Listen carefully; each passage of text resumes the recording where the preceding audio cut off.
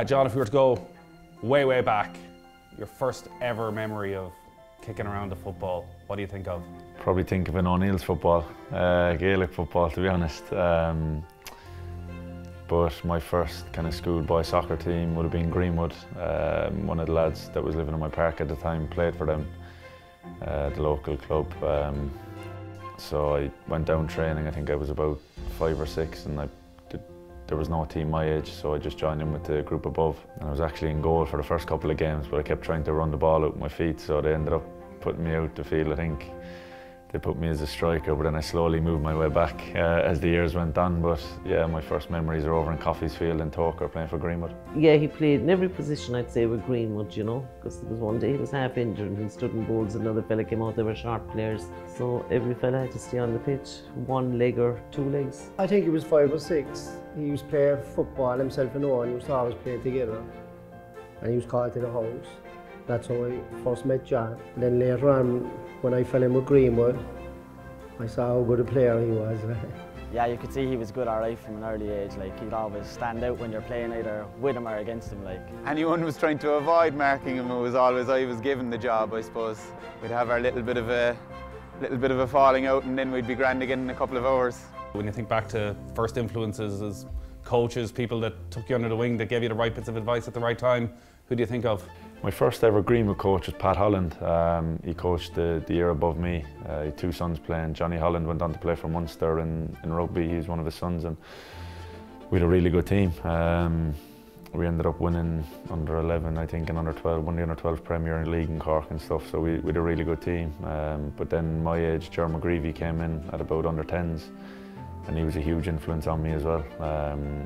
His son, Owen McGreevy, still one of my best friends, plays Gaelic football with the Bears now. But them two kind of early on, Pat and Ger were 2 huge influences on my football career. I remember watching them. They were under 9, was it? Under 10, under 9, and like there was a lot of good players. There was a great selection of players, but John had that extra something you could see, like either foot, great touch, strike a ball without grimacing. He always had what it takes, like, in my view, you know, all the way back then, even though he was only 10. John's a quiet lad. Like, once he got settled into the team, we knew he had a good boot on him, you know. Both feet, not a bother on him. And his greatest asset was that he could read a game like reading a book. On the pitch, John was like a chess player to me. He was about 2 moves ahead of everybody else. So he read passes before sometimes the ball was even passed.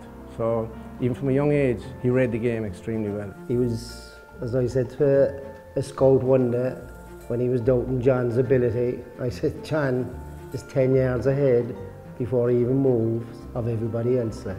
And that's, I often asked his advice at half-time, so John, what do we do here? And I was happy to take it, you know what I'm saying? Because I knew he knew the game better than I did. Like. Tell us about the National Cup final.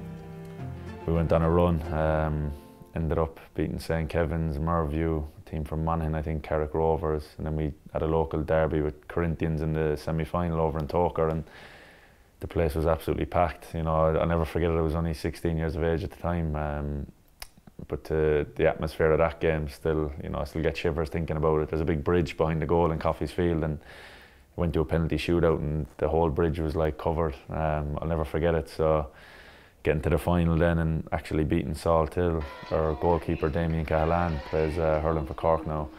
He actually scored with a long punt upfield. Kicked the ball into the pitch. Yeah. Wow. And it bounced, and I think it just took their keeper by surprise. Skidded, bounced over the keeper. He got a hand to it. And on we go again.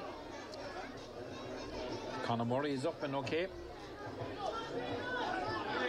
Good ball inside, good bounce over the keeper. Yes, yes, yes! Oh! And it went in, so. Damien, our hero, Damo, the keeper, best goal ever. I saw him come off his line and, you know, had a punt off it. And look, ended up getting a goal and complete fluke. What a goal by the keeper! Keeper! What a goal! Hey! Do you often see that? Just one of those things. It was wind assisted. hopped on the 18-yard line and the poor keeper wasn't having the best of days and I hopped in over his head. But Damien, did he tell you he just gave away a penalty before that? We were 1-up and Damien gave away a penalty. It's in the mount of the Greenwood people. He gets a lovely cross in, it's coming right over, but watch it. Oh, confidence! And referee wants a penalty. Oh, underneath his body it goes and into the back of the net. And he equalised. But then he scored about 3 or 4 minutes later. When Damo got that goal, you know, we just said, this is it. It has to be our day. So fair play to him. He caught them napping. He caught the Galway lads napping. That was their World Cup. Big time. Big time. I think that put us 2-1 up and then we sealed it 3-1 in the end, but you know, the celebrations after that was unbelievable. It's the first time we ever won the National Cup at my club, and you know, for Greenwood that was huge, and you know, it's one of the most memorable days of my life. You were playing Kennedy Cup, so you're obviously at a good level at a young age. What age are you when you start thinking, you know, maybe I'm at that very top level where I could go across channel? I suppose I didn't think too much about it until the Kennedy Cup. And then after the Kennedy Cup, a few of the lads were getting trials and stuff, and I didn't know too much about the whole trial system and that. I didn't get any trials out of the Kennedy Cup, but I felt, you know, from playing at that level, I felt like, you know, maybe in a year or two something might happen. And then I was due to, I think I played in the Galway Cup with the Irish team, on the Irish Emerging Talent team under 14 or 15. And from there, from that tournament, I started getting trials. I went to Sunderland for a week, loved it, and then kind of halfway through that week I kind of had, you know, had an inkling that, you know, they might be interested in me.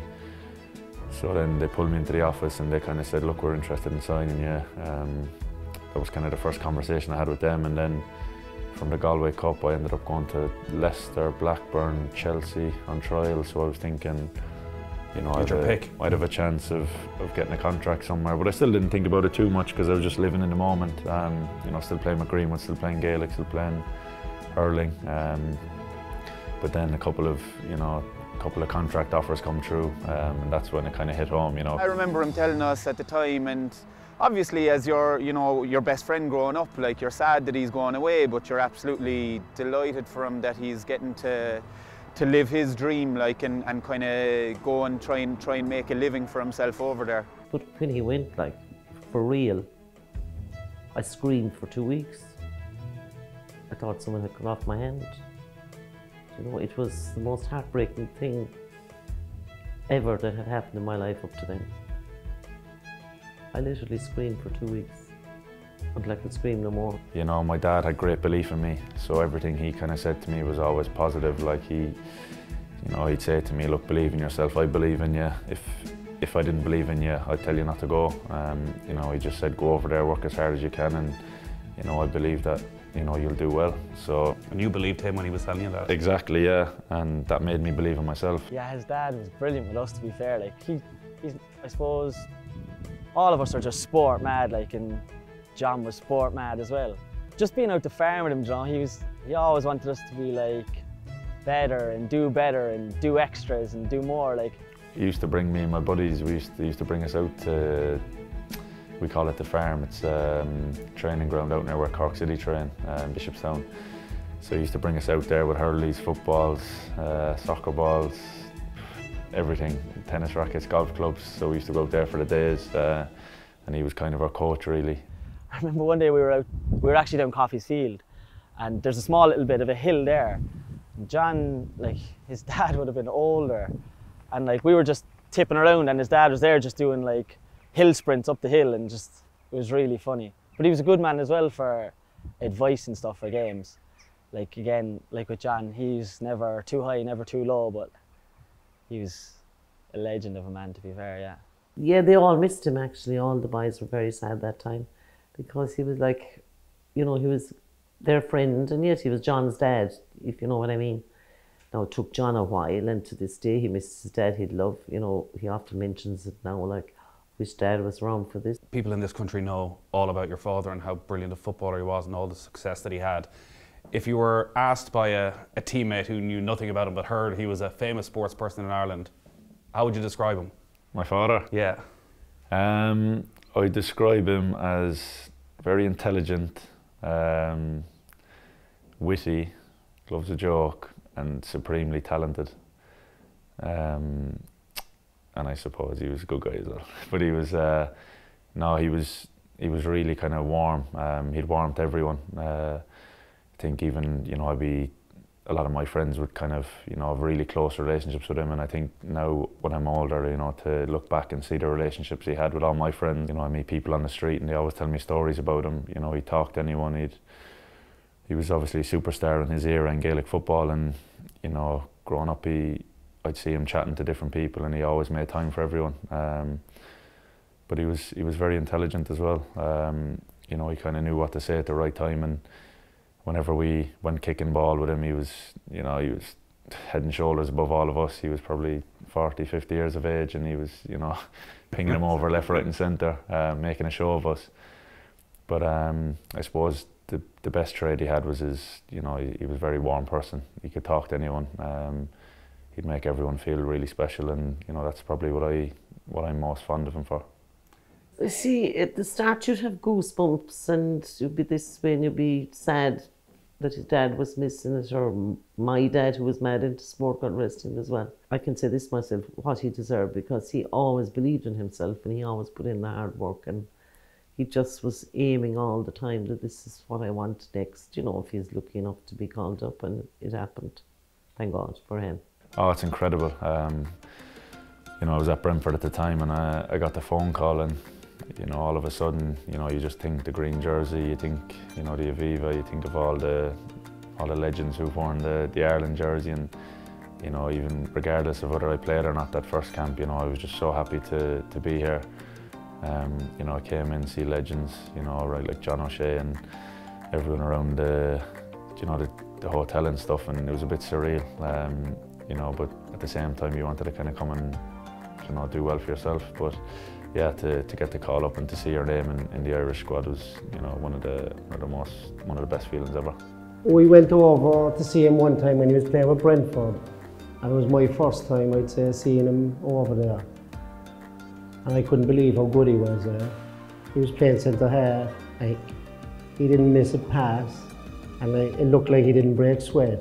And I was actually in awe of him. I said, Jesus Christ, did I train him to do all that? No. But I glanced behind me, you know, and who was there? Only Martin O'Neill, who was Irish manager at the time, and he wasn't picking John. So Owen was with me. I said, Owen, John's after doing his chances of playing for Ireland. No good, I said. I said, what you mean? I said, Martin O'Neill's behind you there. He said, but John is having a storm, huh? I said, that's what I'm saying. I said, he doesn't want a footballer, that. He was always a great footballer, that. But that was the time I kind of stood up and thought, Jesus, what a player.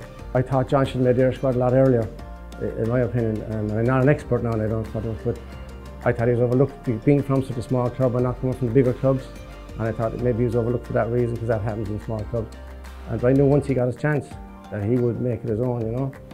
So the fact that he's consistently on the Irish team, and has captained them as well, I'm delighted for John, you know, and it's great to see him wear the Irish jersey. It's fantastic. The first goal then, the goal against Portugal, you talk about your mother, she's there right behind the goal. Like, that, as long as you live, I'd imagine is a moment you'll never forget. Yeah, it was funny because I think at the time there was only Portuguese fans allowed in, but I think my sister managed to get tickets the morning of the game on one of them websites. So they kind of half wore Ireland colours and half wore Portuguese colours to get in. She really got the goal. I forgot where I was having bananas. And I scored the goal. I didn't know where they were in the stadium. And, you know, I scored the goal, literally just ran into the corner and just seeing them out of the corner of my eye, just seeing my mum with her hands up, and that was another surreal moment. But yeah, that was probably one of the best feelings I've ever had in a football pitch. Obviously it's good in that we lost the game, but that feeling to go 1-0 up and to see them there, just randomly was unbelievable. Was she in tears in the stand, or she just lost it completely? No, I think she was just lost. She was absolutely buzzing. There was loads of Portuguese fans around them, and, you know, they were just up there with their hands up, and, you know, I seen her straight away. I was running to Jamie, because Jamie took the corner, and then I just looked into the crowd, I think I did that to kind of shush the crowd, and then I seen my mum, and I was just got lost, caught up in it. They were looking at me. God, we thought she was Portuguese, but now we know she's not. Like, Maureen mortified down about 2 meters from me. Say, would she ever sit down? But sure, I couldn't. No, she loves it. You know, she loves sport in general, and you know the fact that I'm playing football for Sheffield United and Ireland, she's really proud, and she doesn't miss an Ireland game. You know, she's been to everyone so far at the Aviva, so it's great for her, and you know it's good. Gives her something to look forward to. But she loves watching the games. You know, when I play for Ireland, you know, it's the proudest she. I don't think I've ever seen her any prouder every time I see her in the Aviva, or if she's ever had an Ireland game or watching an Ireland game. You know, she's a proud Irish woman. You know, it means everything to her that I'm playing for Ireland, and for me to see that in her is, you know, really special, because we're all proud to be Irish. But when you see how proud your parents, well, obviously my mum is, when I'm playing for Ireland, it makes it that more special. She gets very emotional around the Ireland games as well, which is funny, but you know, it means the world to her, and you know, I'm just lucky that I'm able to give her that.